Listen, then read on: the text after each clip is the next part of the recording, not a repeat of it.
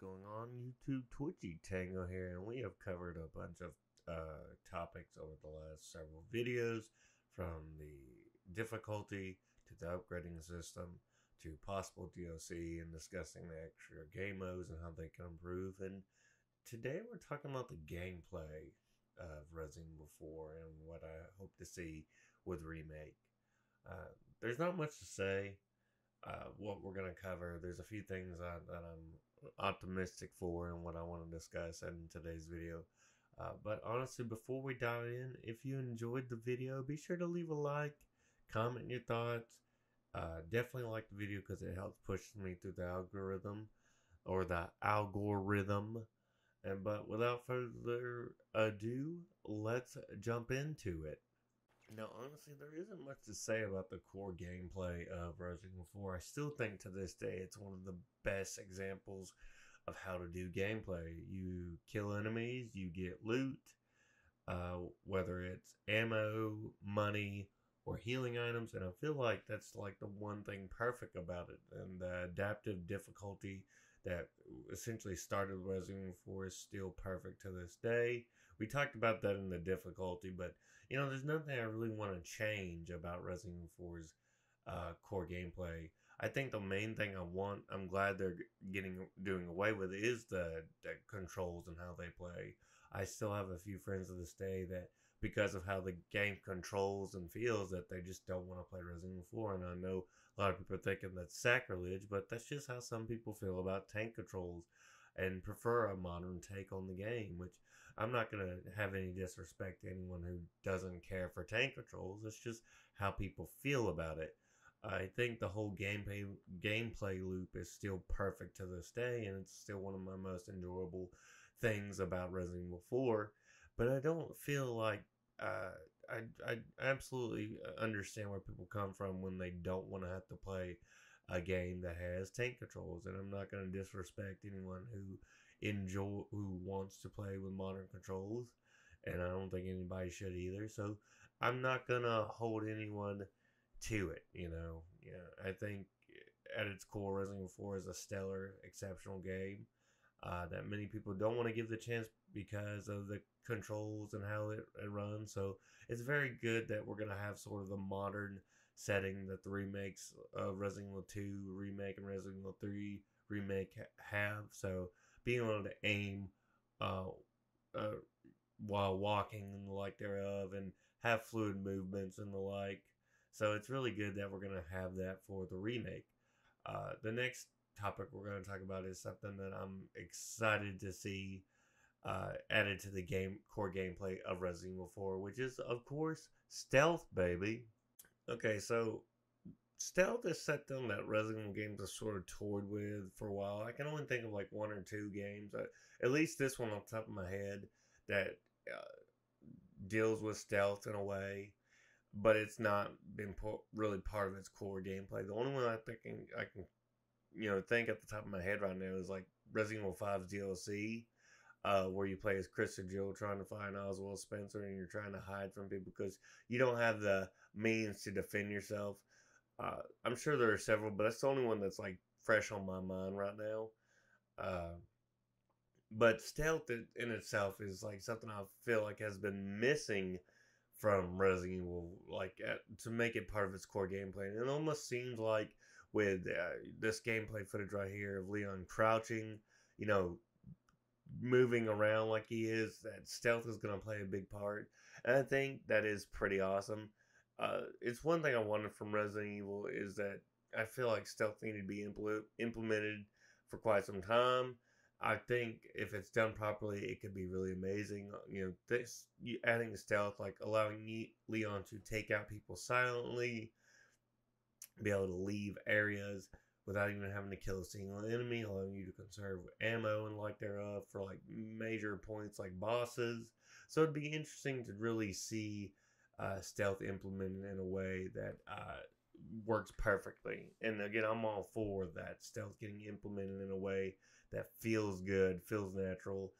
Being able to take out an enemy before the Ganado alerts its fellow comrades, being able to conserve ammo in a way where you can go through an area, possibly just go through an area and clear other enemies out pretty quickly, and take them out by take them out, be able to amp up your supplies and the like thereof. And I think that would be awesome if stealth is introduced in a way that feels natural and doesn't feel forced.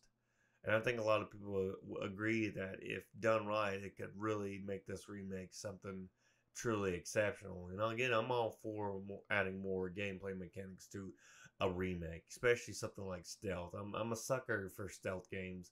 Assassin's Creed is probably the big example of what I love about going through an area and taking out enemies without anyone noticing you. So 100% for the idea of implementing stealth that'll, in a way that, you go to one of the areas, you see Ganados just looking for you, you take them out one by one, and all along the way, as you're taking them out, you get things like ammo, you get things like herbs, you get things like healing items as you take them out, adding more to your stock and your supplies. So definitely in a lot of ways, I feel like stealth, if implemented and done right, could be just amazing for this game. And I think we can all agree that's not necessarily a bad thing. The next thing we're going to really talk about is obviously, if you're upgrading Leon's movement, you got to talk about the enemies and how they react to that said movement. And that is, of course, the Ganados. Now, if you're going to upgrade Leon's movement, you obviously have to upgrade the Ganados, because the Ganados themselves are not going to be much of a threat if you're able to run and shoot and like their oven. They're just still their same sluggish movement. I don't think they'd be much of a threat if they stayed the way they are. So a big thing would be improving their arsenal, improving their movement, how they react to Leon, sort of thing. A lot of that goes into adaptive difficulty, which is something that's started with Resident 4, so it makes sense that it would stay the same, or if not be improved upon more with Remake 4. Sometimes if you're aiming your gun at a Ganado, they will duck, but it's a slow duck, so you could still get a shot off. The Ganados have to be far improved in their movements, which obviously they will be, to react to Leon's new movements and skill sets. So I think a big thing would be really improving how they act, their arsenal, and the like thereof. A big thing, like if you're implementing stealth, say you clear one area and you go into the next area and they're on high alert looking for you. And that'd be a great way to really up the stakes with the Ganados, allowing them more free movement as well. This is a remake, so obviously they're going to be able to improve on how the Ganados react to you. I think, of course, with the introduction of stealth, you could make the enemy volume larger, which I've already discussed. Meaning, like I said, Ganados see you, they can alert more Ganados to your location, and the only way of dealing with them is to either use your ammo or dispose of them, um, which could be scarce enough as it is, or high using the stealth mechanics that Leon has at his disposal, and stay hidden long enough for the enemies to lose interest and leave the area. A way to improve, both the stealth mechanics as well as the Ganados. Like if you say there's a place you can hide and they stop looking for you, they lose interest. Well, now you can go figure out where to go and a way to hide. And then once they lost interest and go back to their set areas, you can start taking them out one by one. But yeah, the Ganados absolutely need to be more impressive. They need to be able to move faster, possibly even hit harder, have a wider range of weapons that make sense for the modern remake. These are Ganados. They're humanoids in nature. They're not zombies, so I feel like they need to react as such. But I honestly be interested to hear what you guys think on that. And probably the biggest thing that needs to be improved is Ashley. So let's discuss good old Ashley Graham. I think if you're going to improve a lot of stuff about the game, I think one of the biggest things that needs an improvement, that's the heart and soul of the game, and it's Ashley Graham. I think a lot of people can agree escorting Ashley isn't fun in her segment. Her own very first segment is boring and tedious, But what if the remake obviously improves Ashley in a big way, which I feel like that's what they're going for. From what we've seen in the trailer, it really does seem that Ashley is getting an upgrade, and we will be playing her more, playing more of her than just the one segment, which I think is a great idea. I think Ashley needs to have more going on for her in the remake, and I think Capcom does agree. I think Ashley won't stay the helpless girl we find by the end of the game. I think she will gain confidence farther as we go into the story, and definitely pick up a few things from Leon in the process. Whether it's things like being able to combat enemies, get away easier, or using a gun for a brief amount of time. And like I talked about in the upgrade section, being able to find treasure or ammo and hers for Leon a whole lot better would definitely be an improvement instead of her being helpless throughout the entire game, making it the same awful escort mission we've done countless times over.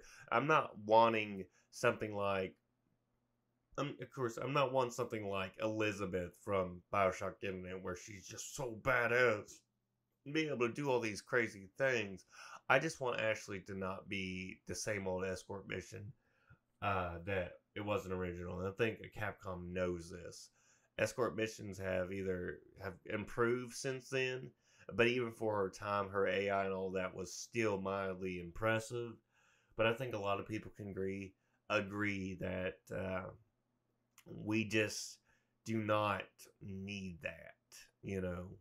I don't think having Ashley helpless throughout the entirety of the game is a good thing, and I feel like 100% we do not need her to stay helpless. I think her gaining her confidence through one way or another, toward getting closer towards the end of the game would be a great idea as she works with Leon and works around Leon.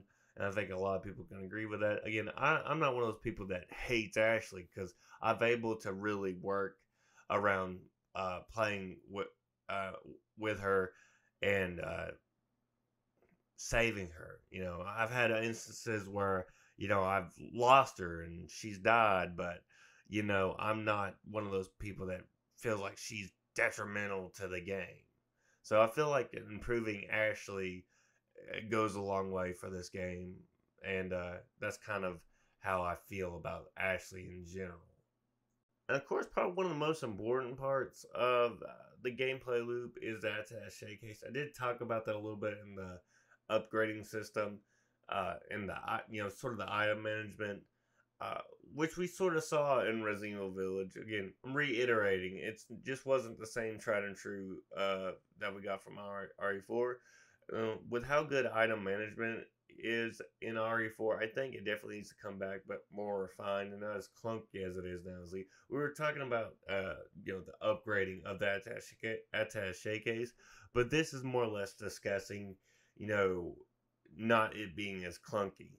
You have to go to an entirely different menu to access it, which isn't really a bad thing, so to speak, because it pauses the game. So if enemies were coming close to you, then you have an opportunity to figure out your next move, rearrange items, heal yourself, upgrade your Ashley's health, look at your key items and treasures. So it does serve its purpose very well, but it needs to be easier to access while still offering what it did originally, and of course allow us to upgrade it like we already can, because there's just something so satisfying about upgrading the case and rearranging your items like a degenerate, so you can be the envy of all your friends or hated by all of them because you refuse to make your attaché case nice and clean. I think item management is one of the most satisfying things about Resident Evil, especially in Resident Evil 4, and it would be a shame if it wasn't brought back updated, not like Village, but easier to access and use, because as it is now, it can really take away from the game experience people are hoping to have if they have to navigate different menus just to access their weapons, key items, and the like thereof.